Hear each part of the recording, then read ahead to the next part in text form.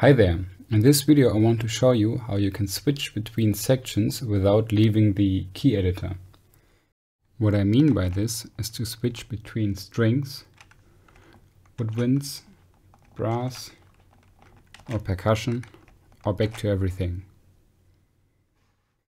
The way you do this is by using the project logical editor.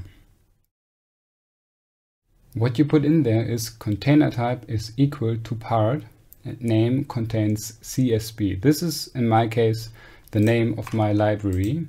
So as you can see, it's here in the brackets. So you put this in the track name so it knows which libraries to select. So in my case, it's CSB and SSB. So that's what I've put in here. If you use it like this, there's one issue, however.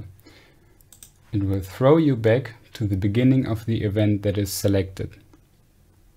So what you can do about that is you make a macro which consists of the preset you just did in the project logical editor, and then you add edit auto scroll on off 2 times, and then you can add a preset if you want to of your controller lane setup, which is this. So what this does is it switches between sections, but it also presses this button 2 times. So it will always jump to your locator.